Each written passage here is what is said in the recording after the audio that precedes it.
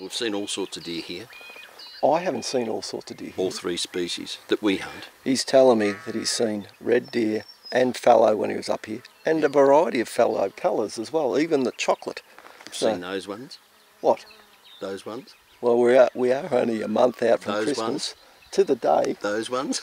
We've seen them all. Will you stop? I'm concentrating. But it's going to be about 35 degrees C today, so it's a little bit over 100 in the old scale, Fahrenheit. It's very humid. We don't know what to expect, so we've hinged our bets. We're going to just do a little bit of fox whistling today, and I've actually bought the 7mm. Lee's got his fin light, the 308, because we do want to get some meat on the ground before Christmas. And I've actually got some little special things for the Aussies fox. are bastards, aren't they? I've got some special rounds for these foxes. Suppressed rounds. I call them a poofter rounds, but it's not a sexual thing. It's just because they're loaded down with trail boss, 120 grain hollow point, and they shoot like a 22 Magnum. So it gives me the option of carrying the 7mm, but if we do happen to whistle a fox in, we've got it covered, Lee. Go slows. Yeah, that's what we'll call them. Go slows. It's a little bit more politically correct. Go slows. What about if I painted them a rainbow colour? I've got to get back into Joe Blake mode.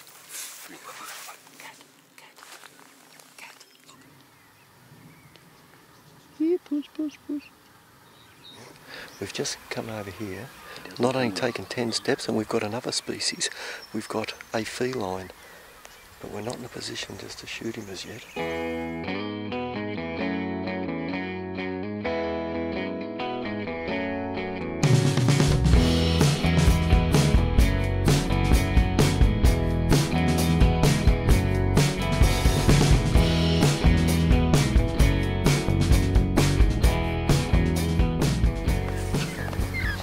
Yeah.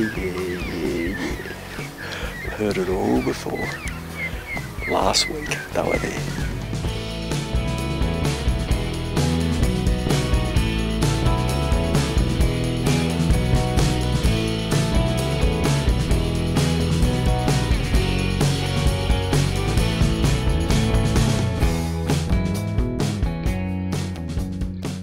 Found me a deer yet?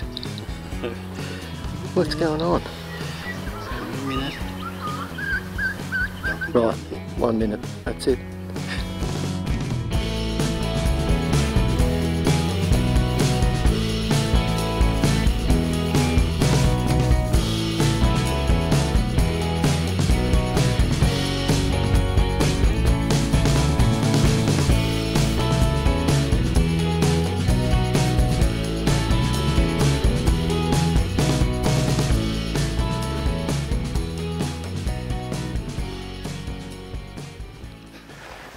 Well, we've just spotted a couple of red deer.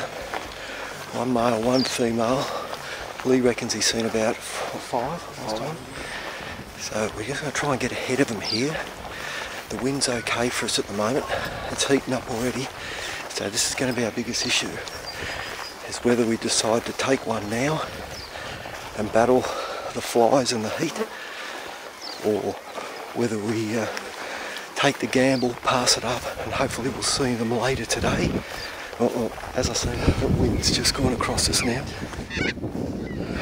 This is what can happen. That wind has just swung across us.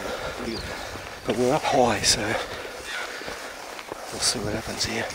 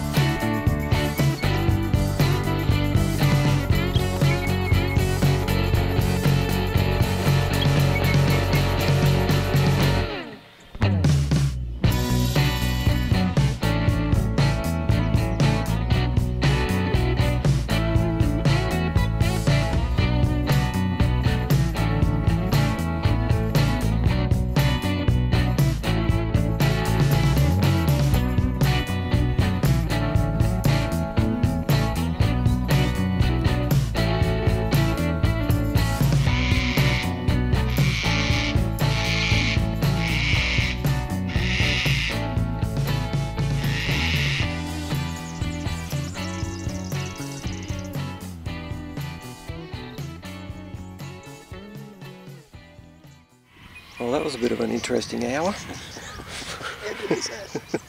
We've seen the 2 red deer, one young stag and a female, and we've moved downwind of them and then slid down this hill. I literally slid down on my backside to sort of get a view of them. And then I thought, oh, have they gone past already? But sure enough, we just sat, we waited, and all of a sudden they just appeared. We waited a good 20 minutes. Oh yeah. Easily. Yeah. And then when I slid down on my backside to get in a bit closer, all of a sudden I see a bit of movement. I thought, just a dark red deer. Well, sure enough, it wasn't a red deer, it was a sambar spiker, only probably 20 yards in front of me. So I had no idea. It was actually only when that roo come up towards me, he turned around and went back, and that sort of pushed him out into the open. But we might regret not shooting that red female, because she'd be the choice. She'd be my choice to take her. But tomorrow morning or late afternoon, if we see him again, they're in trouble. Oh, exactly. There's too many flies around there. Oh, there's that stag. There's that. Yeah, there's the same. Yeah.